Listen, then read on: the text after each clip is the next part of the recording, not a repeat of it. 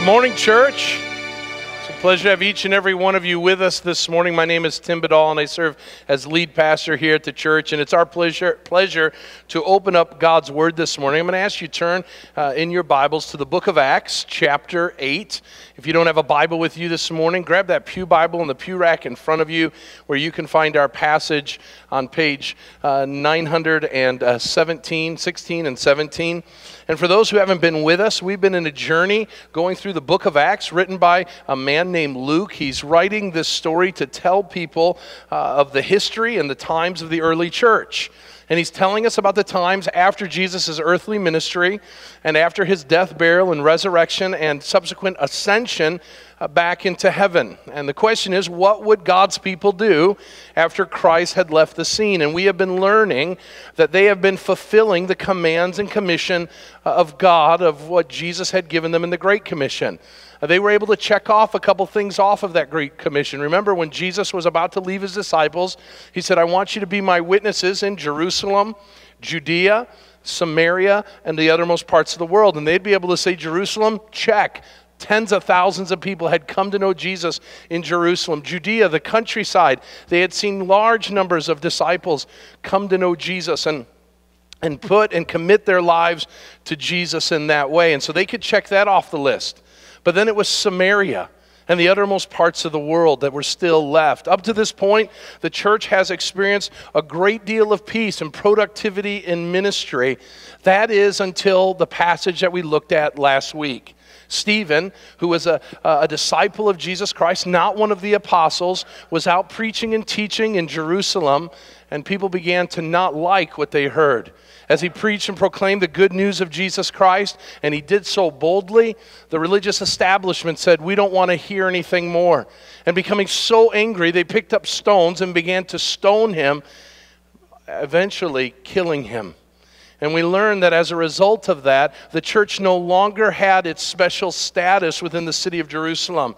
No more would people be in awe and respect and revere the people of Christ and the way of Christianity. Now the church was going to become public enemy number one. And this morning, as we look at the text, I want to do so under the heading, When God Throws a Curveball. Well, what are you going to do when you are surprised by what God may be calling you into? And we're going to see how the church responds to a couple different curveballs that come the church's way. And we are going to learn, because we will experience curveballs too.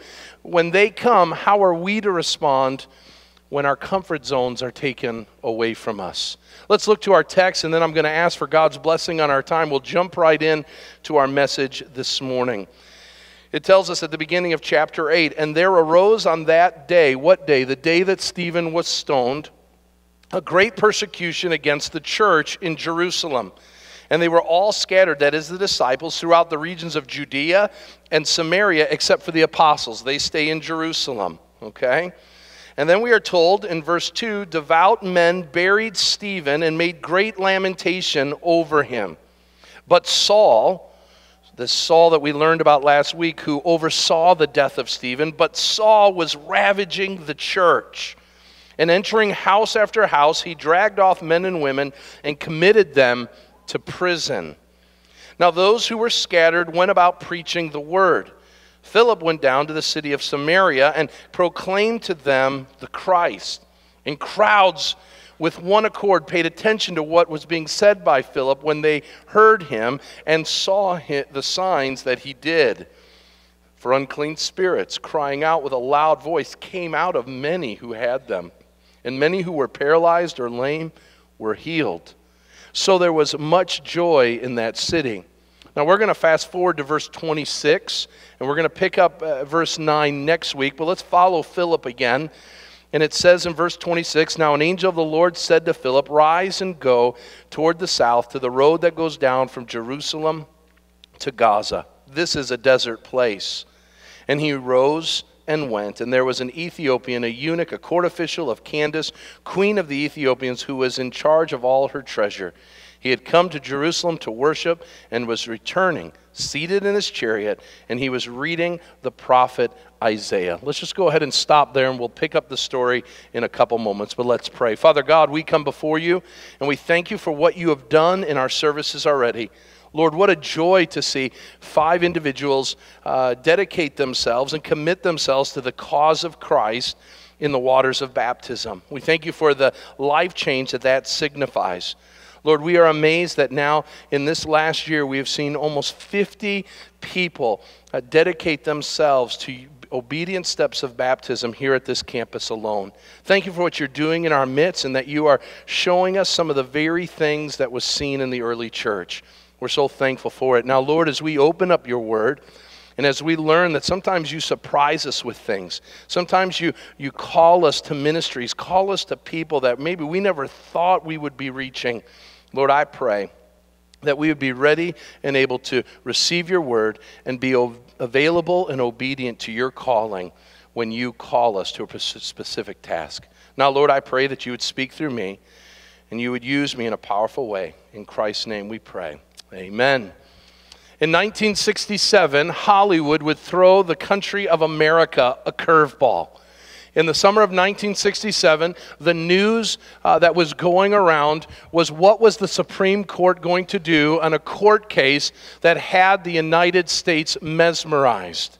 It had only been 4 years since Dr. Martin Luther King Jr. would announce from the steps of the Abraham Lincoln Memorial that he had a dream. But in 1967, the question before the Supreme Court was, is it lawful for a black man to marry a white woman? Was it lawful for a white woman to marry a white man to marry a black woman? You see, the issue was interracial marriage. And for some of us, we're like, that's so foreign to us. Of course, they should be able to do so. But in that day, 17 states here in America still said it was illegal or unlawful for that type of union to take place. And Hollywood wanted to speak about it. Hollywood wanted to announce to the world that this, in fact, was lawful and right. So in the summer of 1967, what became one of the leading movies of the day was a movie that would talk about what it is to be thrown a curveball. In the movie, guess who's coming to dinner? Many of you probably are aware of it. Spencer Tracy and Katharine Hepburn play 2 socialite progressives in San Francisco. They have a daughter, a blonde, beautiful young lady who has just gone on a trip to Hawaii. And she comes back and she tells her parents that she's got great news. I can't wait to see you at home. I've had the time of my life and I can't wait to tell you what's happened. Well, little do they know that their lives are going to be shocked. Now remember, these are liberal-leaning, progressive thinking, anything goes types of parents. They laud themselves on being okay with things that the world seemingly is not. That is until when they meet the man that she met in Hawaii. Now, what would be a whirlwind romance already would add greater shock when Sidney Poitier would walk into their house. And she would introduce this doctor friend not only as an acquaintance or a friend, not even as just a boyfriend, but as 2 who are engaged to be married. For the next couple moments in the movie, these progressive, open-minded people have something very real take place. You see, within them there was dormant racism, bigotry, prejudice. And they hadn't told anybody. And they hadn't shared it with anybody. In fact, they had been awarded awards as socialites of being people who were forward-thinking. But now standing before them was a gentleman who was going to rock every thought that they had about their own racism and bigotry. Now, the producers of the movie make the character that Sidney Poitier portrays as a guy who is great in every way. He is good-looking, he is intelligent, he is a doctor who has written all kinds of incredible literature to help people all over the world. He's a pure man. He even tells them when the mom asks the daughter, is there some funny business going on? She says, no, it's not because of me. He won't do it until we're married. And so this guy is painted in the perfect picture, and yet he is still in the first part of the movie rejected because of one thing: he was black. And what Hollywood was telling America was, listen, we got to get over this racism thing. We've got to get over it. And what you learn in the movie is that when you are thrown a curveball, when something happens that you weren't expecting, the real you comes out. You don't get a chance to act it out. You don't get to portray something you're not. The real you with the real feelings and the real emotions come out. And we see that no longer are they acting, but the real person comes out. They don't like black people. And what may be okay from afar surely would not be where they would share their holidays and their grandchildren together with a black man. In 1967, the vote would go, and the Supreme Court would knock it down. And judicial scholars would say, not only was it a law that was made at the Supreme Court building in Washington, D.C., but they credit this very movie as being the thing that turned the culture around. Now, remakes usually don't do as well as the original, but I'm here to tell you I've seen both of them. The 2005 remake with Bernie Mac and Ashton Kutcher does a pretty good job, except they turn the tables.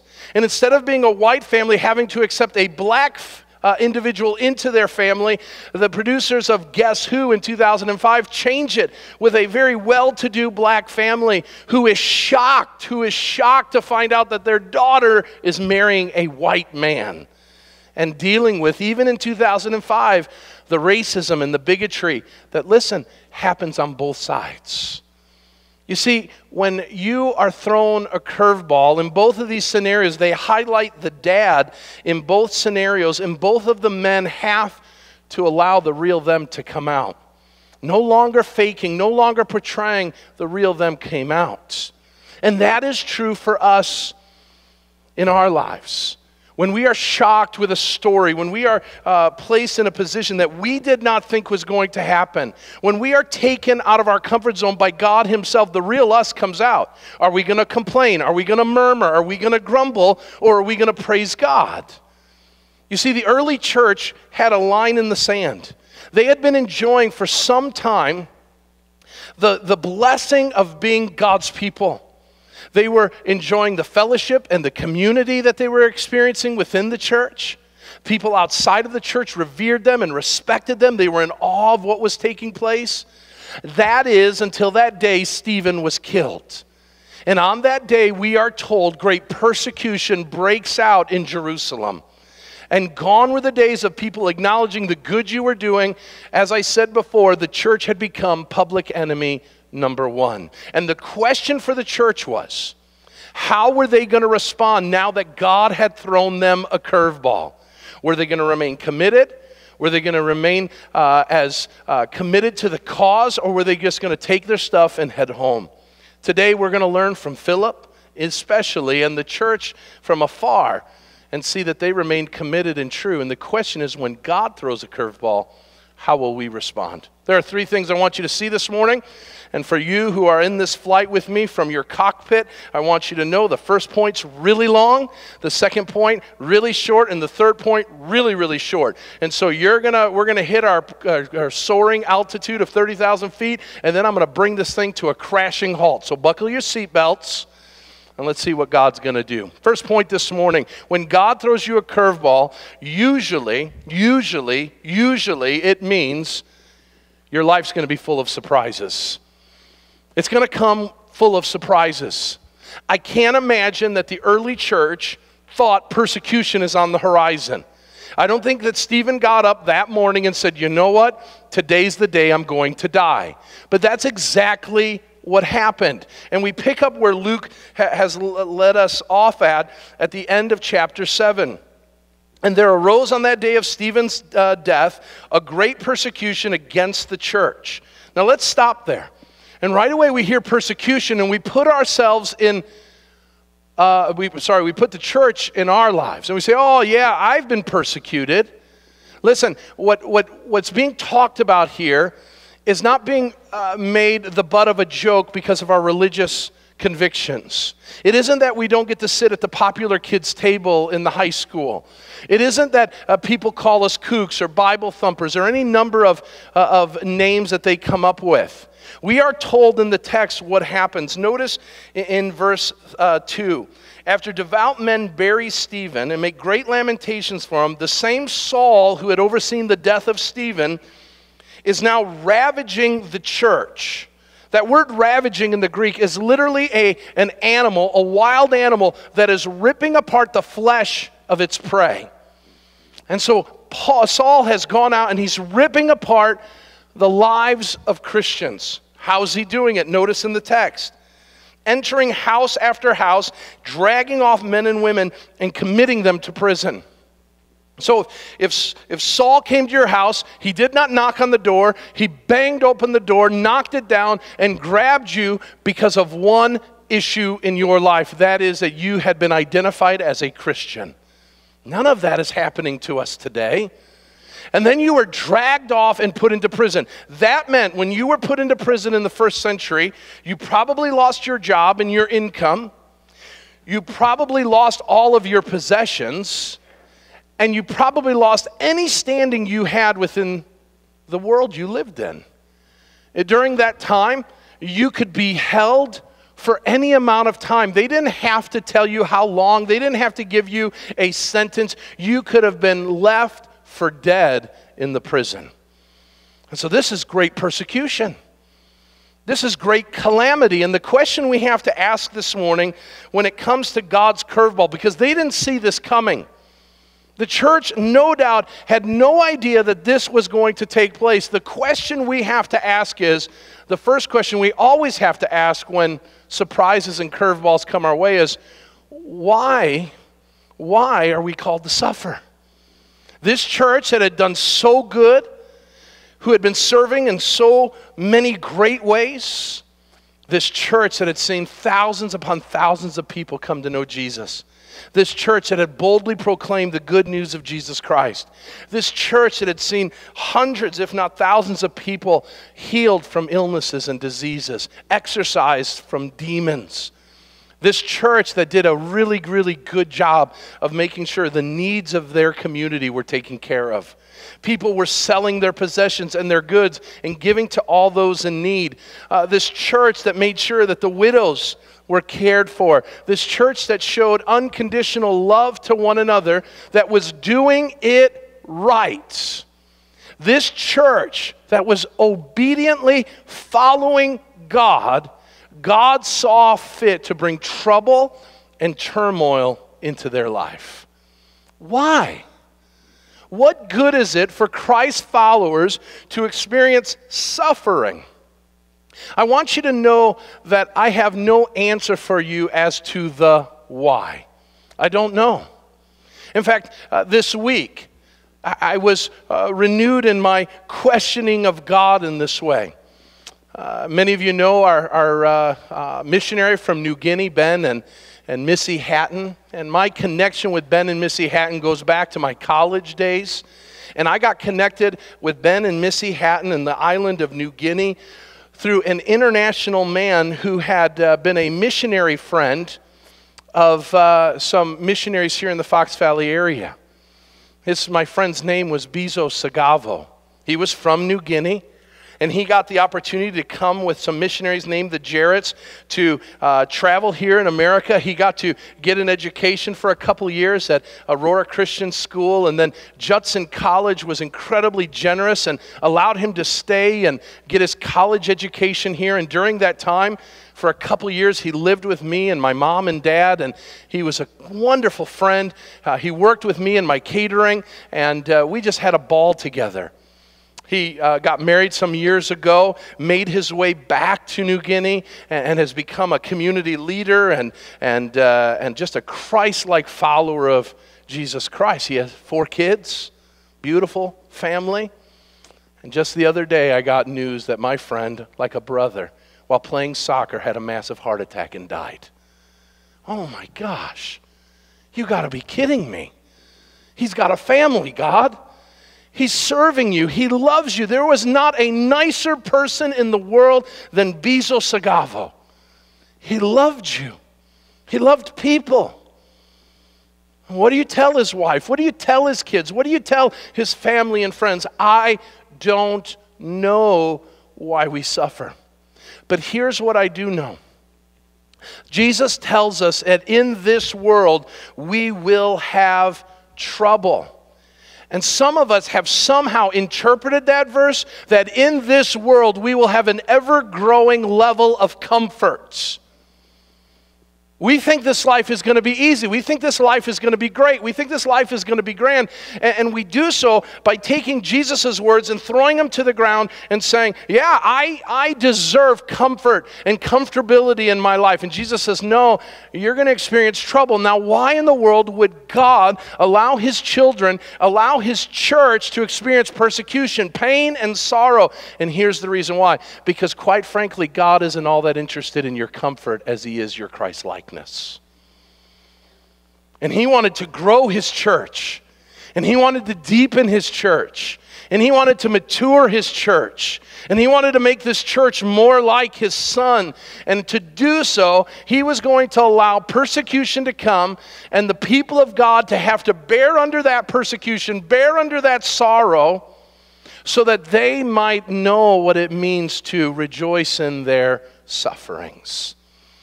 And so God allows this wolf, Saul, out to try to destroy the church. And he tries, and he tries, and he tries, but he doesn't destroy it. He only deepens their resolve. So sometimes we're surprised when we have to suffer. And some of us this morning are suffering. And some of us are struggling with issues. And some of us are wondering and asking God why. And I'm going to tell you, let go of your comfort and hold tight to Christ-likeness. God wants to build your character. God wants to build your commitment. God wants to grow your courage. So let go of the comfort and grab hold of the things that Christ wants you to hold on to.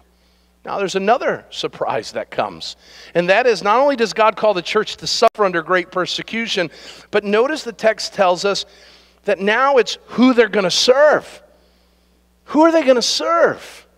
For this time, they were serving their countrymen. They were serving their local friends and family. They were ministering to a holy group of people that they saw as the Jewish people.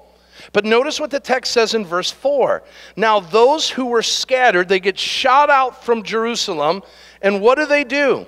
They preach the word. What a novel thought. Instead of giving up, instead of taking down the tent and calling the end of the show, they keep going. They're just relocated. But where are they relocated? Philip went down to a city in Samaria and proclaimed to them the Christ. Now right away you say, Samaria.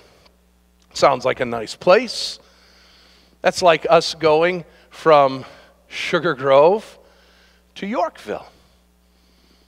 Doesn't sound too bad. Both have Culver's. Both have Aldi's. I mean, Sugar Grove could use a movie theater here. We got McDonald's. We've got a lot of the same stuff. They're good people, right? But Samaria was a place that Jewish people hated. It was the other side of the tracks. Samaria was a place where the mixed breeds lived. The mutants. It was a common prayer in Jewish houses that the father and head of the household would pray a prayer, Lord, thank you for not making us a Samaritan family.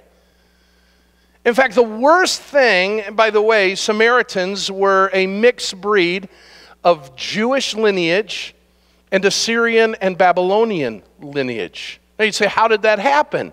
During the time when the Jews were in exile in Babylon, during the days of Ezra and Daniel and times of Nehemiah, during that time of captivity, some Jewish people, quite a few, made a decision to intermarry with the Babylonian Assyrian captors that they had. And so this group was not purebred Jewish anymore. It was this half-breed of Assyrian, Babylonian, and Jewish. And I will tell you, one of the worst things in the world that a Jewish individual could have happen is that in your guess who's coming to dinner, a Babylonian or Assyrian came to take your daughter as a bride. I laughed early in the first service. My father-in-law was here, and there's nothing worse than when an Assyrian comes to take your daughter from you. Okay? For those that don't know, I am of Assyrian descent. And you didn't want that. And because of that, Samaritans weren't allowed in Jewish worship. Samaritans weren't allowed to come and pay homage to God. They were God-fearing people. They loved the God just as the Jewish people did. They loved Yahweh. They loved Jehovah. They looked forward to the Messiah. But if you remember in John chapter 4, Jesus is talking with a Samaritan woman. If you remember, the Samaritan woman is aghast that Jesus is even talking to her. He's amazed that she's amazed that he'll even let her dip some water for him. She's amazed that he'll even talk with her. And Jesus says, well, now, where do you worship? Tell me about your faith and all that. And she says, us Samaritans, we worship on a mountain. Why does she say that? Because the Jews said, you will never touch foot in our temple. Don't even think about it. And so now Jesus has called his disciples, remember, to Jerusalem, Judea, and Samaria. Now I wonder if the disciples early on just thought that was a joke. Ha, Jesus. But now they're coming to realize that they're being sent that way. Listen, very important. The early disciples would have never reached out to Samaria unless God had caused persecution to take place. It was really, really comfortable to stay in Jerusalem. And so God turns up the heat, and he sends them out to Samaria. And so they start reaching out to Samaritans. But I want you to notice that when they reach out to Samaritans, it goes farther than that. Let's fast forward to verse 26. Now an angel of the Lord said to Philip, he's been in Samaria, and God has done a mighty work in Samaria. In fact, before we get to verse 26, notice many, many people come to know Jesus. Many, many spirits are cast out of people. Many, many individuals who were paralyzed or lamed are healed. And there is so much joy in the city, verse 8 says. God's doing a work. But now, Philip is called to go somewhere else, not just to Samaria, but now to the uttermost parts of the world. He is to head out, rise and go toward the south to the road that goes down from Jerusalem to Gaza, where it was a desert. And there, so he's probably in northern Africa at this point. And he arose and went, and there was an Ethiopian, a eunuch, a court official of the royalty of Candace, queen of the Ethiopians, who was in charge of all her treasure, for he had come to Jerusalem to worship. And upon returning, seated in his chariot, he was reading the prophet Isaiah. Let's stop there. The second surprise that comes is not that God's just going to reach out to the Samaritans. But now the circle's going to get even broader. And I want you to recognize, while he is an African, which is an important issue, because the gospel keeps getting spread. Now we're not in Jerusalem or Judea or Samaria. Now we are in Africa, Ethiopia, Eastern Africa. There's something even more significant that I see. When we read the scriptures, I tell you over and over again, the way to study scriptures is to observe when there are phrases or words that are used over and over and over again. Because what the writer is telling you is this is important. And you would have thought being an Ethiopian would have been important. It is important. It's mentioned twice in the text. But 5 times we see in the text that this man is described as a eunuch. 5 times in a few short verses. What is Luke trying to tell us? Well, many of you may not know what a eunuch is. A eunuch is a man who probably upon the beginning of puberty was castrated. And because of that, his life would be very, very different. His life would not be that of a normal adolescent or adult male. One writer put it this way. He said the following: imagine you're a child taken from home, taken from your parents, taken to another country. Men would hold you down. They operated on you as you lay frozen with fear. You felt the searing pain of castration and suffered a long and arduous recovery. You grew up, but you never experienced puberty. As other boys matured, you did not change in the same ways. You began your work in the royal court, but you deep down longed to find love and have a family, but you were unable. The non-eunuchs in the court, they respected your position, but behind your back you heard the mocks. They envied your elevated status in the palace, but they would jeer you for being less than a man. You felt rejected. You felt alone. You were often sick, and you grew fragile because you lacked the necessary hormones that men need in their bodies. Therefore, your bones grew brittle, and your heart grew bitter. This man was a eunuch. And I want you to know, God calls us, listen, to the Samaritans of our life, those mongrels, those people who we see as less than us. But he also calls us to the scarred individuals of life. And our world is filled with scarred individuals. People who, like this man, had been traumatized, whether at a young age or as an adult. Someone has done something to you and has not only broken your heart, but maybe broken your body, or broken your spirit, or made you feel less than garbage. Maybe it's through abuse, or maybe it's through unfair treatment. Whatever it is, I want you to know this morning that just as God sent Philip on a one-man mission to minister to this man, God too sees you in your pain. God too sees you in your sorrow. Now, as you think about that, notice the passage that this man is reading. This scarred man is reading. And I think it becomes quite evident of what we see in this man. In verse 32, now the passage of Scripture that he was reading was this: like a sheep he was led to the slaughter, and like a lamb before his shears are silent, so he opens not his mouth. Listen to what Isaiah says. In his humiliation, justice was denied him. I'm speculating, but I think I'm okay in doing so. I think the reason why this man has come to this passage isn't because he did this with the Bible. I wonder what God's word has to say for me. Read. I think he came upon this passage in Isaiah 53, verses 7 and 8.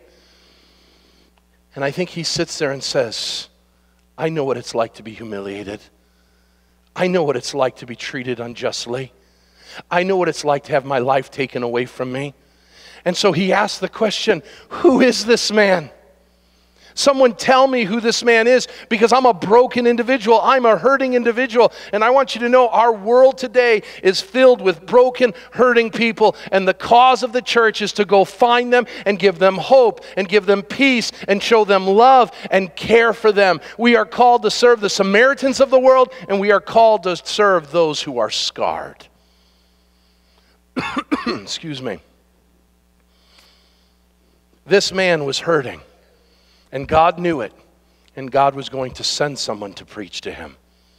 Listen, our world is full of surprises, and being a Christian doesn't mean God doesn't throw curveballs your way. He did the church, and he will to us, and the question is, what real you will come out? Notice Philip shows us that when God throws a curveball, we need to be ready, and we need to be willing, because it's going to demand our faithful service. Who was going to reach this guy? Who was going to reach the Samaritans and the scarred individuals around Philip? Who was going to do so? That's a question we have to ask this morning of each and every one of us. There are hurting, broken Samaritans and Englishmen, white, black, brown, purple, red, yellow, black, and white, right? And they're all hurting, and they're all in need of the gospel. And the question is, who's going to go and preach to them? And a lot of us will say, not I, not I. And we'll come up with all kinds of excuses. But I want you to know, when God throws a curveball, that means we're ready to serve. We're committed to serve. And notice that's what Philip does. Notice he is told by an angel of the Lord, in verse 26, rise and go toward the south to the road that goes down from Jerusalem to Gaza. This is a desert place. And notice the 5 words that come after it. And he rose and went. Praise the Lord. How awesome is that? He's told to do something, and he does it. What a novel idea. Now, a couple things that we could bring out that he could have been bringing excuses about. First of all, let's go back to verses 1 through 8.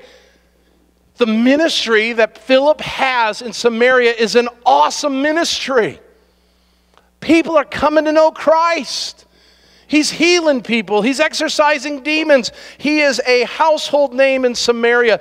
Everybody loves Philip, even as we'll learn next week, Simon the magician in verse 9, who is viewed in Samaria as a god, has even professed some level of a relationship with Jesus Christ. There's a revival breaking out. And now, God, you're going to take me from the revival to a dusty, dirty desert road where there's nobody to be found. Why? Sometimes God wants you to downgrade in your ministry. And if you're used to talking in front of thousands, sometimes God's going to call you to the one. Now, I want you to notice, he doesn't tell him what he's supposed to do. You see, a lot of us want God to tell us exactly what to do. But he doesn't. He says, I just want you to go this place, and I'll tell you later what I want you to do. And he's faithful in doing so. And also recognize that Philip has schedules and is busy just like us. Philip could have said what many of us say, I've got 9 hours of Netflix tonight to get to. I'm a busy man. Got video games, got hobbies.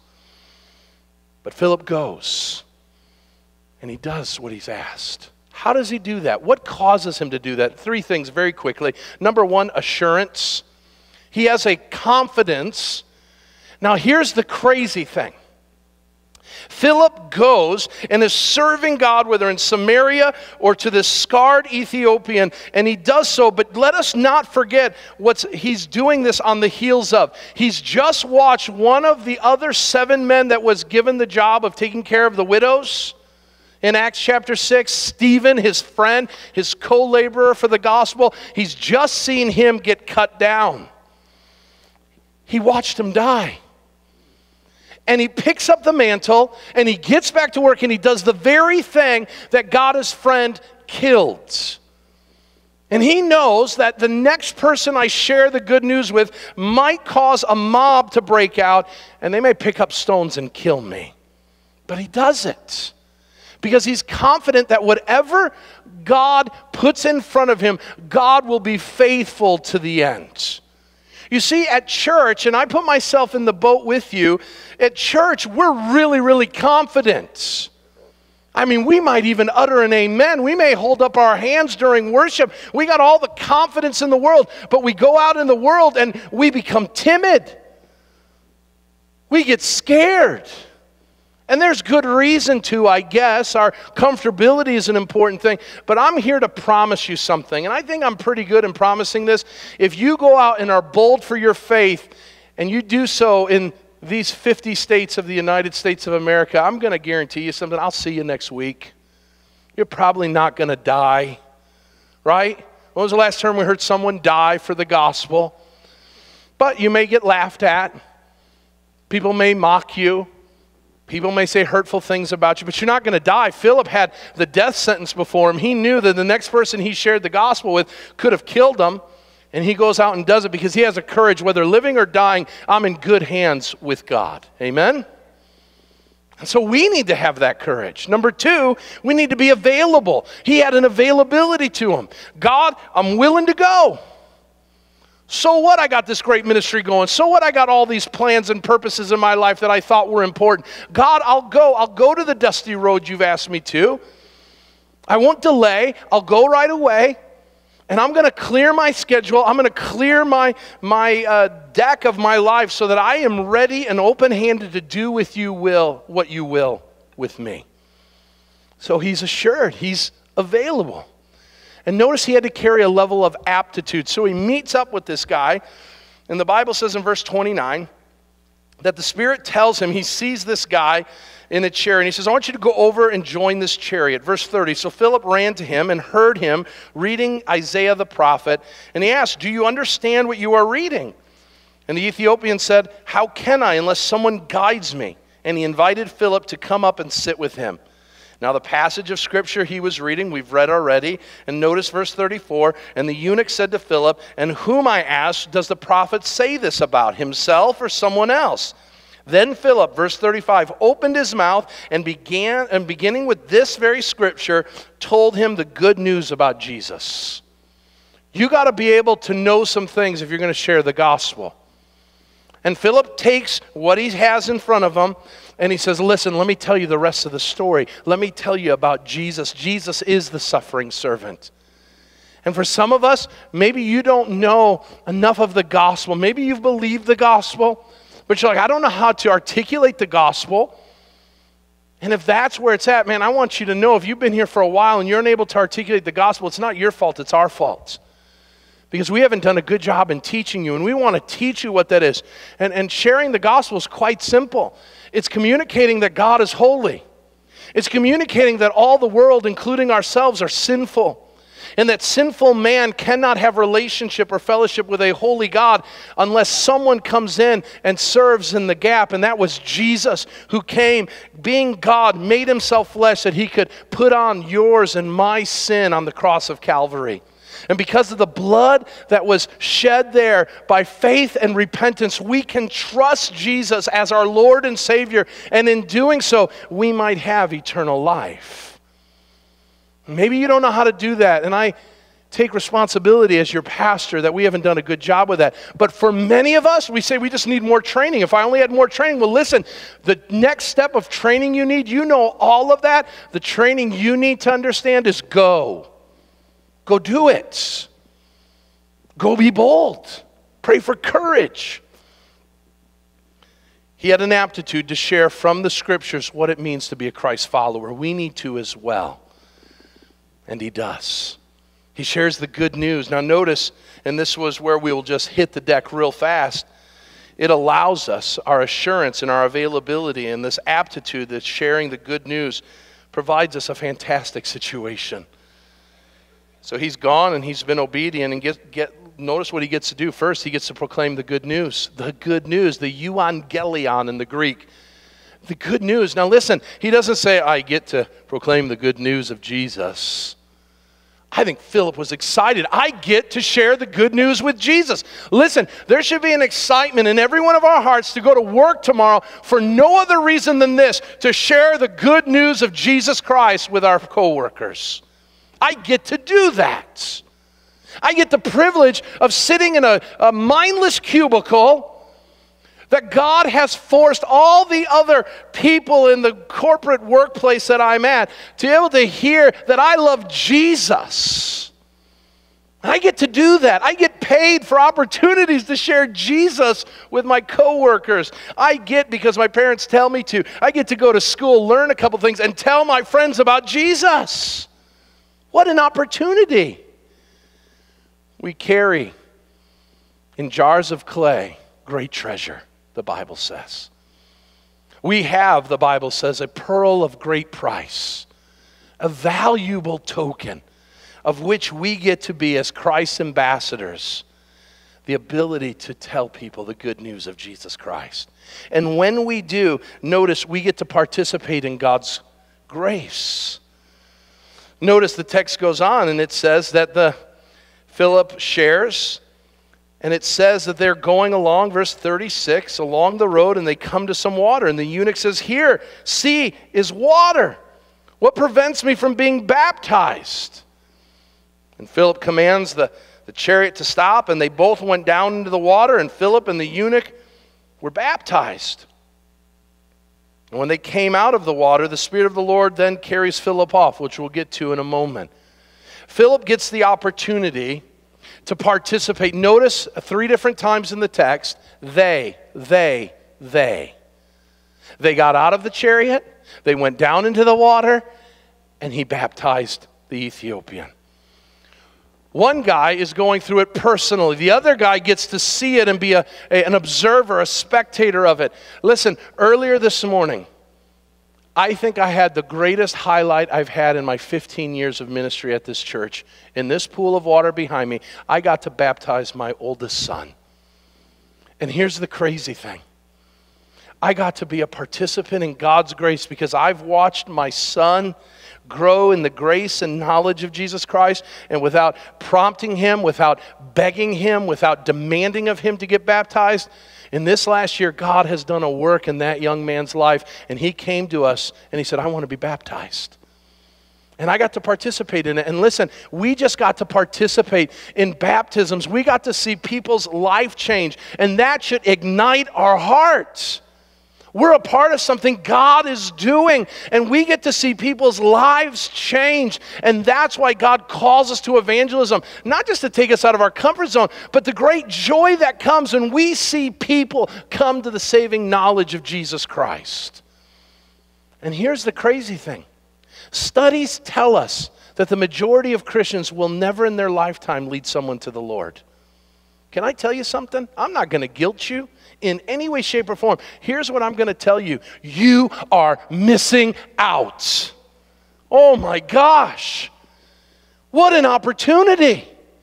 To be able to be one beggar telling another beggar where to find bread. Oh my gosh. The joy that fills your heart if you have ever led someone to the Lord. It will rock your world. So you're missing out. Participate in God's grace. Is it scary? Yes. Is it awkward? Yes. Do you make mistakes? I do all the time. But it's an awesome thrill to be a part of. Notice finally, you get a preview of God's glory. So I don't know what happens here. Almost every week in these last weeks, there's been a part of the scripture that I'm like, I don't know what to do with this. And so Philip shares the good news of Jesus Christ. He baptizes him, and then all of a sudden he's gone. Now, I don't know if Luke's saying he just really fast and ran out of the water and was never to be seen again. But a lot of people believe that he was somehow teleported from this place to this Azotus place that's mentioned at the end of our passage. So there's this teleportation that takes place. Now, why he was teleported, I don't know. Why we're not teleported, I have been on the Eisenhower Expressway and wish I'd been teleported lots of times. So I don't know.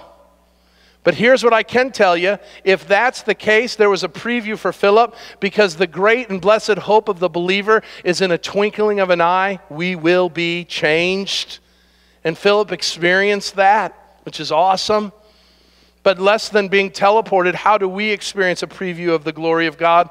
We are never told that Philip and the Ethiopian eunuch ever meet up again. But I'll tell you where they will. Glory. And they are in heaven right now. And they're experiencing the glory of God and the mercy of God and the love of God apart from the presence of sin. And I will tell you what a joy it will be. We may lead people to the Lord and they may never know. They may never know. I don't think the Sunday school teacher at the church I grew up in knows the impact that she had on my life. I don't think she knows that today, I mean, she does from glory, right? She knows a lot now. But she would have never known here on earth the impact. Many of the people who have had impacts in my life, I've been too rude to tell them, right? I haven't told them the job they've done. But now, in glory, they know it. And they're seeing it. And one day we will stand in glory and we will have the opportunity to see people that we had massive parts in their lives. It may have been short, but little do we know the impact that we've had. When we share the good news of Jesus, we preview what's going to take place in glory. So God's thrown you some curveballs. God wants you to be Christ-like. God wants you to be available. God wants you to be faithful. Will the real you rise up and in commitment and love follow Jesus along the way, even if it means going to people that you didn't think you were called to? Or will you cower in fear and say, you know what, it's too hard? I pray we'll follow the footsteps of Philip and we'll obey the calling the gospel has on our lives. Not because we have to, but because we get to. Let's pray. Father God, we come before you and we thank you for this time in your word. I thank you, Lord, for the patience of your people to sit under this teaching. I pray that you would allow them to glean truths from it. so that they might better serve you, that they might better experience your blessing as they trust and obey you every step of the way. So Lord, send us forth from this place, reminding us as you did of your disciples that the fields are white with harvest, that there are people out there who are questioning and wondering about this God, wondering about this Jesus of whom we celebrate his birth on the 25th. As they hear songs, as they see symbols of this Jesus who came and died. Lord, I pray we would use this Christmas season as an opportunity to share your good news, and that you might allow us to experience the blessing it is to see people called out of darkness and brought into your marvelous light. Give us the courage, empower us by your Holy Spirit so that we can be equal to the task, so that you might receive glory and so that we might receive the good you want for us.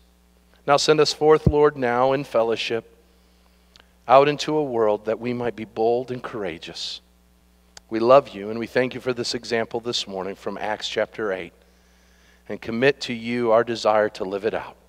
In Christ's name we pray, and all God's people said, amen.